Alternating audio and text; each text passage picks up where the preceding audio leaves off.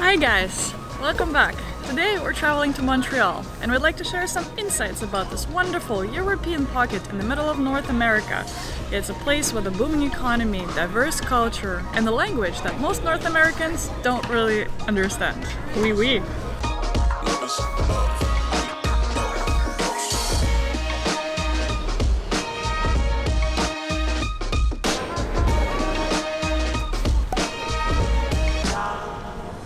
In this video we will expand on three main aspects of Montreal: its culture and vibe of the city, industries and job opportunities that exist here, and of course the cost of living.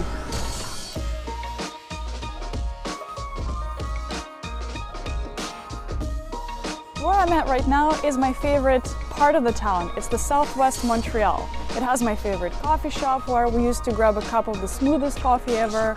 I grab the most delicious avocado toast there as well. And then I go for a walk and chill at the canal to enjoy the sunlight, the fresh air, and a good book. And then I'd probably meet some friends for fresh lunch at the Atwater Market. And then we'd go for a stroll around the park where you'd find a really nice bar to dive into and grab a couple of drinks. Those are the good old times, but I want to show you a lot more of Montreal than that.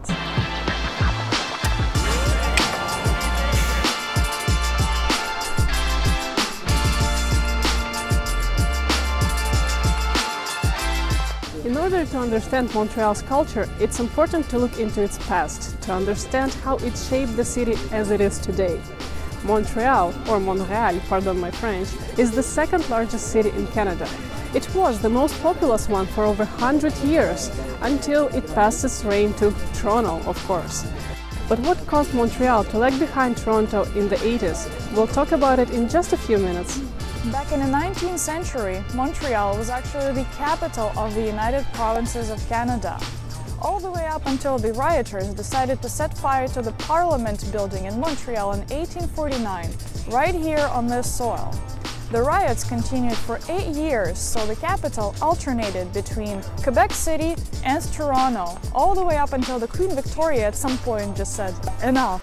And as a result, the capital was established in Ottawa, almost perfectly in between the Quebec City and Toronto. If you haven't Googled that already, the name of Montreal comes from the name of the mountain that's literally placed in the middle of the city. And this mountain has such a big significance to the city that Montrealers issued a law forbidding anyone from building a building taller than the mountain, or 233 meters. That is why the city of Montreal doesn't look so big, even though it's the second largest city in Canada. And this observation point is the best place to look at the beauty of Montreal. We love Montreal for its unique blend that represents the unique mixture of European and North American culture. Everyone coming to Montreal notices this beautiful mixture of old and new, with sky and concrete skyscrapers standing tall to the 18th century old buildings.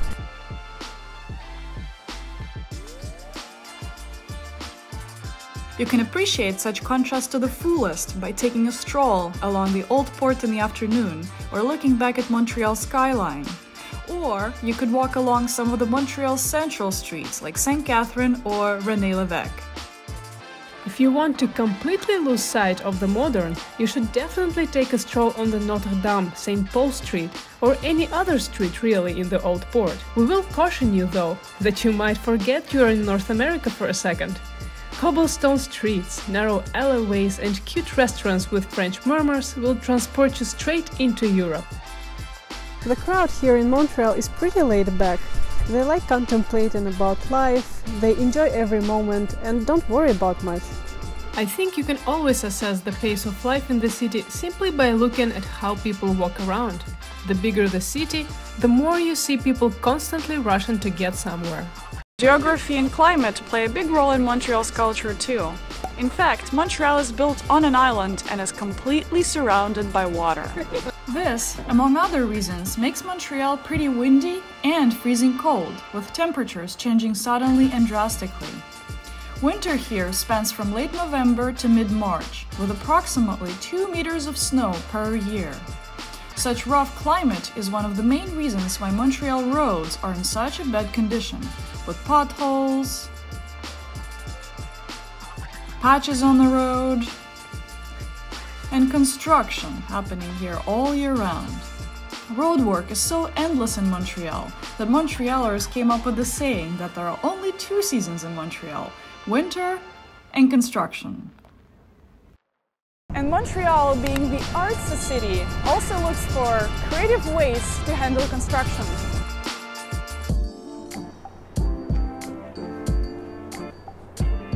To hide from those cold temperatures and potholes, the city of Montreal has built the whole underground system called réseau, and it covers the whole area of downtown.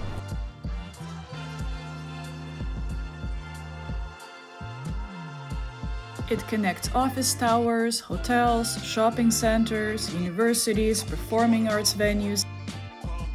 This underground city spares humans from having to come outside during cold winters.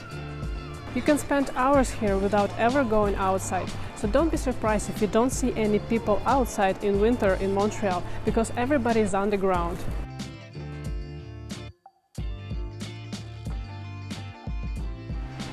So we were just shooting here randomly, and it turns out there's an art festival going on. It'll be here until 30th of June. So if you're in Montreal, go check it out. And as for the summers, people enjoy summers to the fullest here because they try to enjoy every single warm day they have. Montreal metropolitan area has over 1,300 parks, and people love to go out there, have picnics, grab drinks, doing slackline, and just simply taking strolls with friends. Montreal is famous for its summer events, festivals and concerts. There is always something going on here on the weekends in summer. And if you feel like getting out of the city, we definitely recommend you this place, Cité du Havre. Montreal's Jazz Fest and Jazz for Laughs are probably the best examples of Montreal's arts and culture scene. We're actually on the square that is used to set up stages for the major events, and a huge chunk of St. Catherine Street has become pedestrian and welcomes vibrant Montreal habitants during the events. And if you're into sports, you can also check out F1, NHL or Rogers Tennis Cup. You won't be disappointed. Many immigrants say that Canada or even entire North America lack history and culture, and it's mostly true. However, we would definitely say that Montreal comes pretty close to some European counterparts, especially when it comes to culture and arts. Students also have a huge impact on the life of Montreal. Montreal has the highest student population in the entire North America, with 350,000 students flocking to the city every year to pursue their post-secondary degrees. Behind me is my alma mater, Concordia University. It has over 30 buildings spanning across downtown area. When I went to school here, I literally lived on this intersection. It has everything you need: school, food, rest, libraries, just anything you need as a student. And parties too. There are two reasons why Montreal is so popular among students. The reason number one is affordable housing and the low cost of living for such a big metropolitan area in such a diverse city like Montreal. And the second reason is the low tuition fees, because tuition is subsidized by the Quebec government and is the lowest in the entire North America. Such a concentrated presence of students certainly creates a special energy and culture in the city. Vibrant, energetic, and always ready to rebel. In general, this historic spirit of rebellion and independence runs deep throughout the province and its city, and you'll often see flyers and signs announcing protests, strikes, and fundraisers around issues both global and local. And I feel like French language has a lot to do with it. Alright, we haven't talked about French language all the way up until this moment in this video. How could we? Okay, let's talk about it now. So the moment you find yourself anywhere in Quebec, you realize that French is everywhere. All the signs and billboards, everything is in French. And if you ask someone for directions, they will respond in French. Oui, oui. The French language is such an important part of Quebec's identity that learning English is in fact not encouraged by the government. The French and the English never really got along on the Canadian soil. In fact, there's a monument dedicated to the internal discontent between these two cultures. And it's located right here at the Place d'Armes. And at the first sight, this monument is not really noticeable. Let's take a closer look. On the south corner of the tower, there's an Englishman, represented as a thin and elegant Englishman, wearing a bow tie, a grid-patterned suit, and he's pressing a pug firmly to his chest. And he stares with condescension at the Notre Dame de Basilica, a symbol of religious dominance of the Catholic Church in Quebec. On the north side of the tower, there is a French lady, represented as this elegant, small and snooty lady wearing a Chanel-style suit, high-heel shoes, and she's pressing a French poodle tightly against her chest. And she's looking with discontent at the Bank of Montreal, which represents the capitalistic British Empire. Moral of the story? Animals are the best. They don't care about nations and politics. Their heart leads them. Before we come back to talking about French language, we want to show you something. This right here is a special square because it hosts several important buildings. This right here is the first skyscraper in Montreal. And this right here is the first Bank of Canada, Bank of Montreal. And this right here, oh, this is just the Notre Dame de Paris wannabe.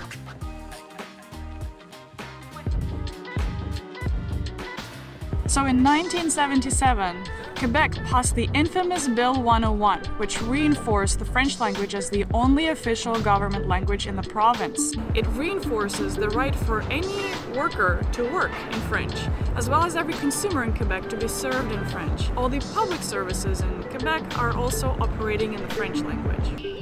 What this means in practice is that if you're an Anglophone who's trying to get a driver's license in Quebec, or get help from a doctor, or just simply go and order food and drinks at a bar, you might end up with someone who doesn't speak English. And it's actually not that uncommon to be served in French only. They might even tell you they don't understand English at all and you don't have any choice. Oui, oui.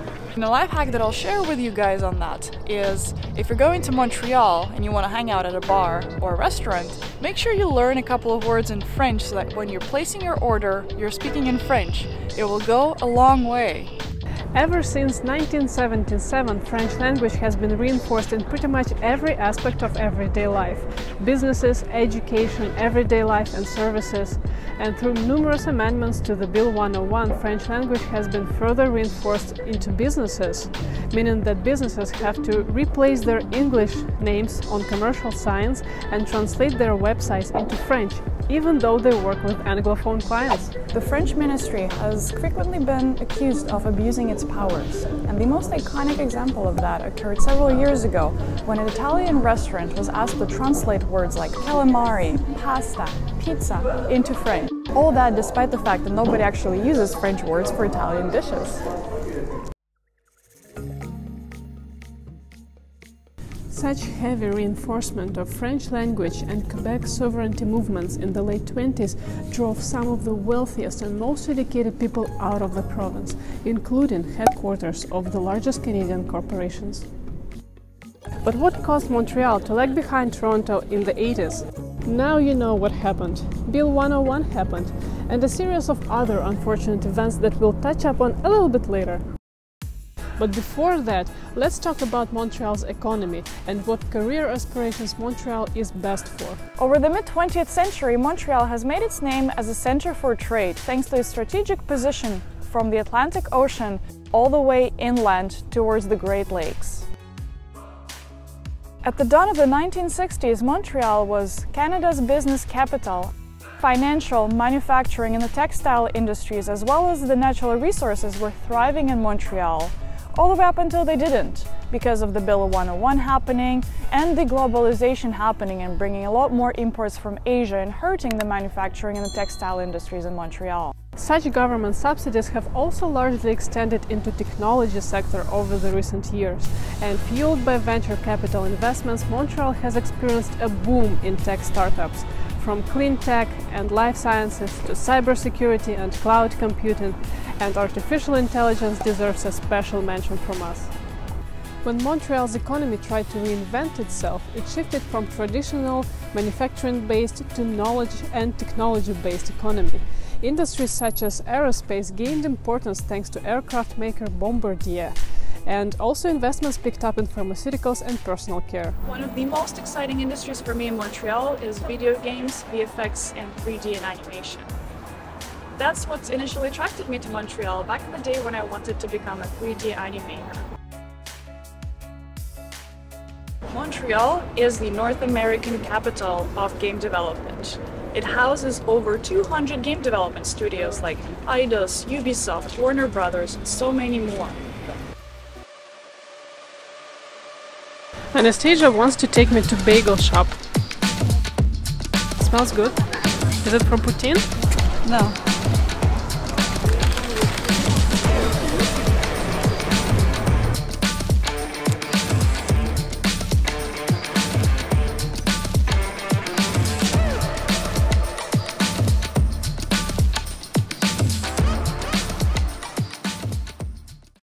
What's the secret of Montreal's success? Tax credits. The province of Quebec offers multimedia companies subsidies for employing people in the province. Taxes of Quebec's taxpayers go to salaries of those people working in those multimedia companies. Actually, taxes deserve a separate mention, and we'll get to it in time. Technology in general is a very lucrative and a rapidly growing sector in Montreal, with over 1 million jobs created so far. It is home to such offices like Microsoft, Google, IBM, Shopify, and so many more. Microsoft, Google, and Facebook have established themselves even more in Montreal over the last couple of years because they've established their own artificial intelligence research labs here.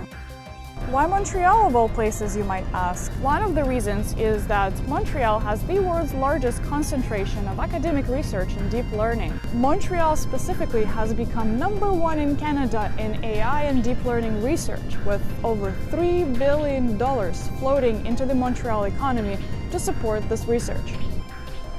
But what about French language?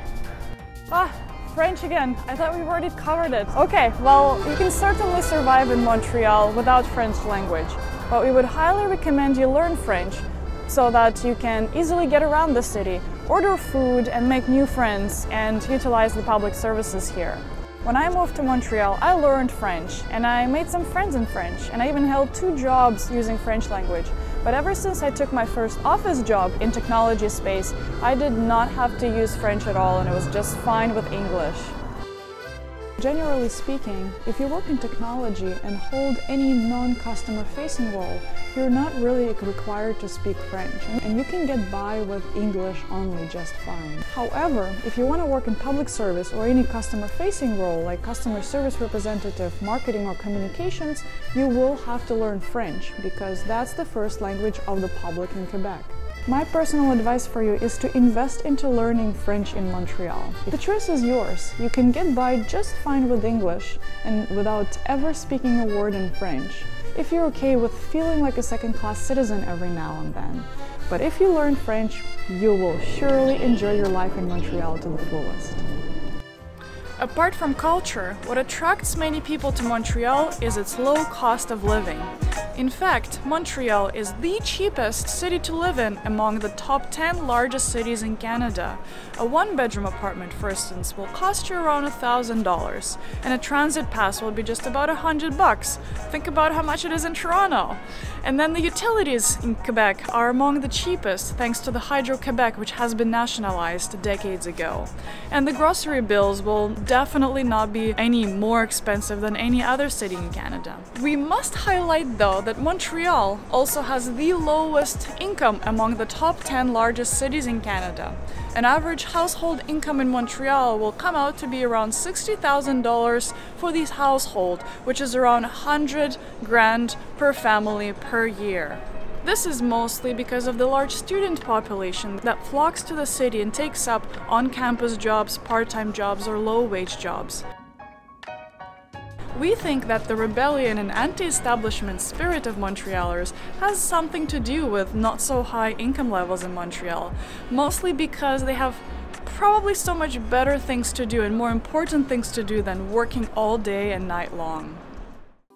Another thing that affects your income after tax is tax.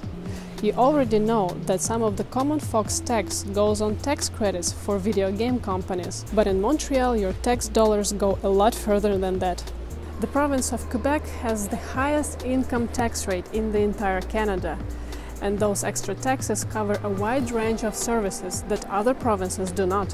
When I tried to find out why Quebec taxes are so high, well, Google search results weren't that helpful. Now I wonder if the fact that Quebec has been named the most corrupt province in Canada has anything to do with it. Anyways, here are some of the reasons why Quebec tax is so high. First, it's education. We've already talked about the Quebec tuition being the lowest in the entire North America. That's largely thanks to the Quebecois taxpayers. Quebec also has a solidarity tax credit that's distributed to individuals with low income. Daycare is also subsidized by the Quebec government. Quebec parents pay as low as $7 per day per daycare, while the Canadian average can range anywhere between $30 all the way to up to $90. And since Quebec so heavily focuses on preserving the French language, they also have their own French office, so taxpayers are also paying for the language police. And lastly, since Quebec considers itself separate from the rest of Canada, they also have their own Ministry for Health, Immigration, International Relations and Tax that Quebec taxpayers pay for. Thank you so much for watching. Hope you liked this new format of the video because we dedicated a lot of time making it. So I hope you learned something new today about culture of the city, main industries and job opportunities, and of course cost of living. Let us know if you have something to add to what was said, and let us know if you would like to learn something more about Montreal. And as usual, if you like this video, please don't forget to click the like button below and subscribe to this channel, because more videos like this are coming. We would love to travel more, explore the beautiful country of Canada, and visit more cities. Once again, thank you for watching, and we'll see you in the next one. Cheers!